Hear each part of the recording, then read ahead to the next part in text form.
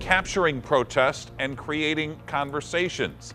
That's what one photographer is doing in St. Louis. The subjects in her latest shoot range from 2 years old to 11. Our Justina Cornell learns how they're viewing the world as it is today. They say a picture is worth 1,000 words.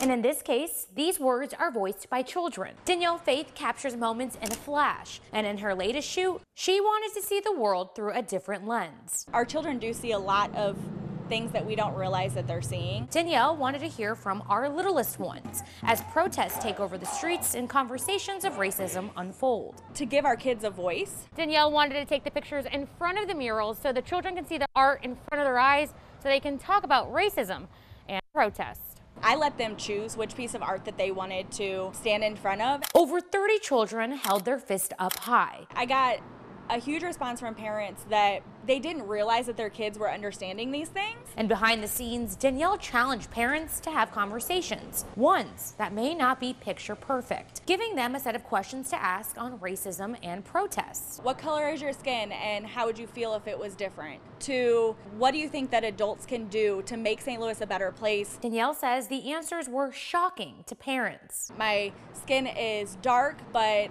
I would like it better if it was light. Another 8-year-old's response: why are people racist? Just because I look different does not mean I'm bad. Do people think that? So if we're not having those conversations and sparking the light bulbs in their heads, or even talking to them about the things that they're seeing, it can be extremely detrimental to them. Danielle hopes that even though children aren't in school, they can still learn. We are our kids' best teachers. We're the ones that they look to see what's right and wrong. She explains, we've always looked at our children to be the change we want to see. And by viewing the world through their eyes, it could be a way to picture a better tomorrow. I think that it's time for us to step in and do what is needed. Justina Cornell, 5 on your side.